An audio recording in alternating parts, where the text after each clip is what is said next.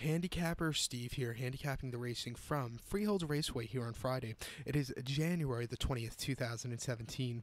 Gonna look at race number 7 from Freehold, but before I get onto that, remember to please follow me on Twitter at HorseRacingKid5 for more selections from racetracks across the world. Today's 7th race from Freehold is a non-wars of $5,000 last 5 starts. There's also a non-wars of 3 allowed $1,000. Horses that race for a purse of $15,000 or higher in the last 2 starts are ineligible. Also another AE of non-winners of 6 extended parimutuel races lifetime. Optional claim price of $15,000. We have a field of 8 horses traveling the 1 mile trotting distance per $6,000 exacta trifecta wagering, and I'm going to give you a 50-cent trifecta straight wager. My top pick, I'm going to go to the 1 horse Boots and Chains. Going to go 157 the trifecta. 157, number 1 Boots and Chains. 2-1 Jimmy Marone Jr. is on this 5-year-old horse trained by Herman Heitman.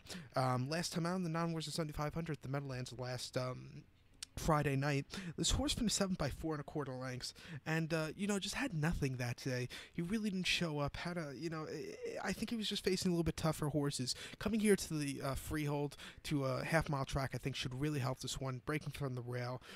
This is a single in the multi-race wager here today, so that's my 2 cents. But start before on the 30th of December at the Meadowlands, now we're 7,500. Horse finished 8th by 5 lengths and was basically, again, far back, didn't show up. Start before, you could say that again at the Meadowlands, he finished 5th, far back, didn't show up. His last decent race came out of Philadelphia, Chester, 9th of December, non-winners, 4,500. Horse won by 5 1/4 lengths. From the 7th hole, got 6th off the gate, but moves his way up to the lead at the midpoint of the race and then took off clear. Very easy victory. I think the horse is going to run like that today. Like I said, if in multi-race wager, this horse is definitely a single. So to recap my bets for race number 7 from Freehold Raceway, I'm going to go with the 1 horse Boots and Chains. I'm going to go 157 in the trifecta, not the superfecta. 157 in the trifecta. So good luck to all and follow me on Twitter at HorseRacingKid5. Good luck, everybody.